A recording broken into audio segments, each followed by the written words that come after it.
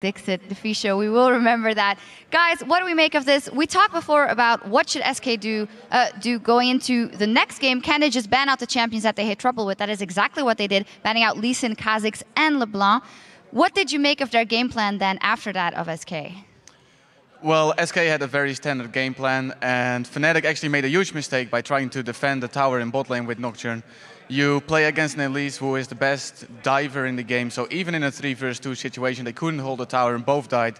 They had a dream scenario, but SK, for some reason, couldn't close out the game with a huge lead. So this is probably going to be a big mental blow to their game. Talk me a little bit through that. You say you should never defend that. Do you feel the same way? Yeah, I don't think in this match it's beneficial to defend at all, because usually people will just group 4 people on one lane and try to push as fast as possible.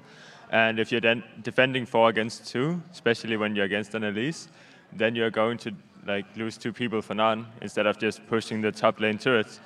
And then we also see Yellow Star and Reckless actually die to the Shyvana that's defending the turret alone, and she can soak up all the experience.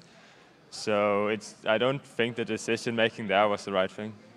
That was also very important for the Shyvana, because you mentioned before, Lulu will just beat absolutely everybody, so they absolutely needed that, and then the Shyvana could get ahead. Talk me through that matchup, because you were quite adamant about the fact that you can just not win versus the Lulu. Lulu is just great for kiting, and a champion like Shyvana needs to be able to run up at their opponent, and Lulu has everything in her kit to make sure that that isn't possible. Mm-hmm. So a great advantage for SK this game, as we saw a great advantage for Fnatic the last game, and you said it slowed down in the mid game. There was nothing else they could do. So what happened then here? Why couldn't SK push through? So I don't think SK got far enough ahead, despite getting the 2 kills bottom and getting the kill top lane at the early game. And they kind of have a pick composition with the Ahri and Leona, where they want to kill somebody and then maybe they can teamfight after that. For straight up teamfighting, they are hard countered by the Lulu ultimate, by the Black Shield coming out of Morgana, the Nidalee heals. They even have 2 exhaust on top of that, and it reduces to 50% of all the damage coming in this patch. And you can't really have a pick composition when you can't pick somebody off because they're just too strong at defending themselves in teamfights. And on top of that, they have a lot of wave clear, and they beat them in split pushing in 1-3-1. So it's just really bad pick and ban phase coming out of SK. Shields, heals, and damage reduction. That reminds me of a certain game yesterday. No Nightmares coming back for that one. Sorry, Frog. And it is, of course, very annoying to play against. Do you feel like if SK caught them out and played a team fight perfectly, they would have easily won the game, Youngbuck?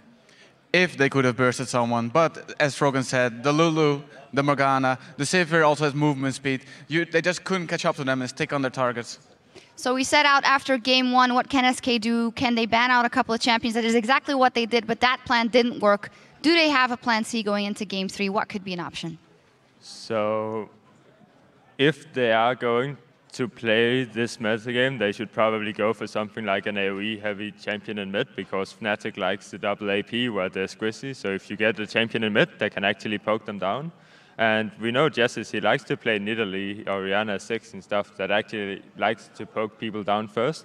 So I don't understand why he doesn't go with something like Orianna that he played in the last game as well, and probably feels comfortable on because he just played it. And going for Ahri instead, which doesn't have that huge of an impact against all the exhausters. What do you think should be the priority for top lane? If Trundle's open, it's going to be picked by Freddy anyway.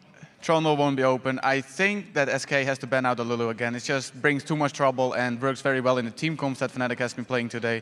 So Lulu will probably be out. Trundle will be out. We'll probably see a Shyvana against something. I'm not sure what Soaz is going to play because his champion pool is just too big to predict anything from him. Yeah, maybe we'll see a Soraka again. Who knows? Thank you very much, guys. We're going to step off the rifts for just a moment, and while we're gone, you can make sure you've put together the best build for this 3rd game between SK Gaming and Fnatic. See you again in 3.5.